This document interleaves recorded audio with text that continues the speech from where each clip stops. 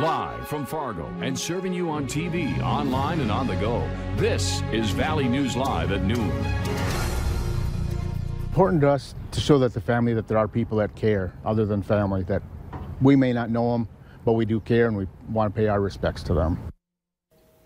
The community of Grand Forks and the Red River Valley region is coming together today to honor fallen police officer Cody Holte. People are just starting to show up as the funeral gets underway in about an hour. And Valley News Team's Joshua Peguero joins us live from in front of the Ralph Engelstad Arena, where the events are just being held. Joshua? Jordan, we've had live coverage all morning. I got here at about 9:30 and the crowd started showing up about 10:30. I move out the way now so my photographer can show you the entrance of the Ralph Engelstad Arena. As you can see there, parked in front of the arena is the car of Cody Holte, the fallen Grand Forks police officer that we're here to honor the life of. In front of his vehicle is the hearse. Now, people are supposed to get inside and be quiet by about 12:30. After that, the funeral is supposed to start at 1. And then after that's done around 3, Precision is going to commence and go to Hallstad. We're going to have continued live coverage, not only on TV at Valley News Live, but also online. And we're going to stream this funeral. Again, this is for Cody Holte, and the funeral is supposed to start at 1, and then it's going to lead all to Hallstad. I'm going to send it right back to you live in the studio. Reporting in Grand Forks, Joshua Peguero, Valley News Live. And a visitation was held for him from about 10 to noon, where people have been showing their respects all day. And again, yes, we will have that live on KVLY Channel 11, the Valley News Live Facebook page, the VNL News app, and on the Facebook page for Valley News Live as well. Let's get a check now of that Tuesday forecast, taking that live look outside. It's awful sunny right now. Earlier in the day, well, it looked like it was going to storm, and for some folks, it wasn't very pretty out there. But for what we can expect, let's head on over to First Alert Storm Team meteorologist Lisa Green. Yeah, some of us have had a bumpy morning in the Southern Valley, especially where we've had storms move through, bringing with it some large hail in some instances and some really cool looking clouds that pass through the Fargo-Moorhead area. You can see these swirls and waves going on. Well, it's a specific type of cloud. It's called, say it with me, undulatus asperatus. It basically just means that you've got that wave motion going on and there's a lot of turbulence happening at that cloud layer. And we got lots of great photos of this. You can head to our gallery and check those out. Chris sent that one in. Here's a look at the latest. We're still seeing some stronger storms in the valley. You see the crawl at the bottom of the screen indicating a stronger storm, not severe, but a stronger storm going on in Grant County, but surrounding areas also dealing with that. And then some rain up to the north as well. Zooming in on that area in the Elbow Lake region in Grant County, we could be seeing some larger hail, maybe some nickel-sized hail, especially in the southern part of the county at this point in time. And this is moving to the east-southeast, and larger area of rain over into the Wadena area. Hail size detection, where you see the purple spots there on the map, that's where the radar is indicating that we might be dealing with some hail in Grant County. Other places seeing some rain up north with some big breaks in between. So we're going to talk more about our chances for rain and thunderstorms as we advance through the rest of the afternoon. Take a look at that forecast for today and beyond in just a few minutes. And we all learned a new word today, so thank you for that, Lisa. We have new information this afternoon on the COVID-19 pandemic within the region. In Minnesota, 310 new cases have been confirmed, along with 22 more deaths linked to the illness.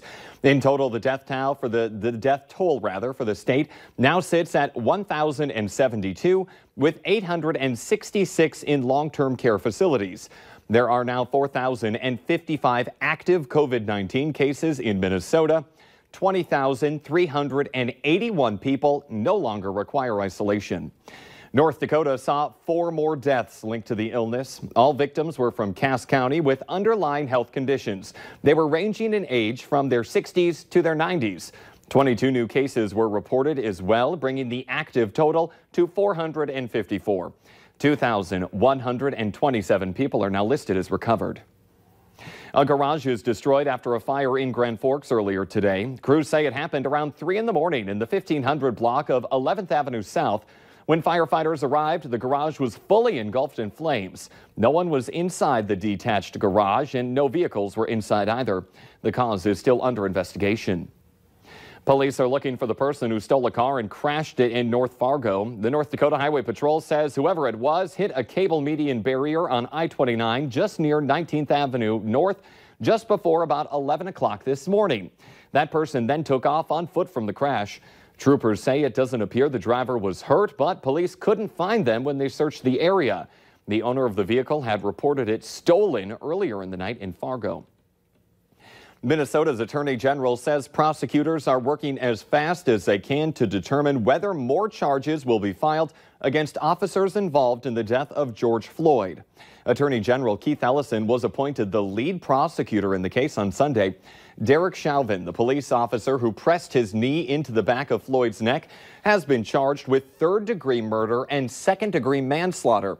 Members of Floyd's family are calling for more serious charges, as well as charges against the 3 other officers who were there.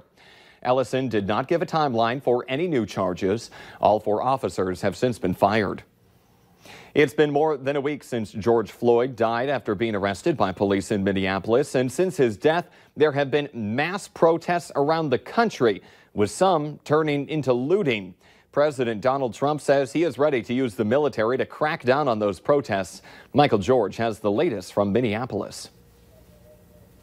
As President Trump spoke from the White House Rose Garden last night, the nearby violence between police and protesters could be heard. We must never give in to anger or hatred. Peaceful protesters in Lafayette Park had been fired on with tear gas. A cameraman from an Australian TV station was hit by police. Oh. Whoa! President Trump said he will use the military if the nationwide protests can't be controlled. To stop the rioting and looting, to end the destruction and arson, and to protect the rights of law-abiding Americans. It was a similar message he relayed to the nation's governors on a call earlier in the day. If he can't say something that is going to help us across the nation to bring the temperature down, then he shouldn't say anything at all. After the protesters were cleared out, President Trump walked to a church damaged in Sunday night's protest and posed for a photo while holding the Bible. We have a great country.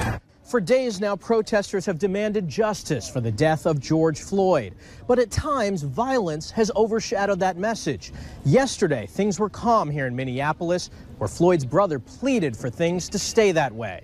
Let's switch it up. Yeah. Amen. Do this peacefully, please.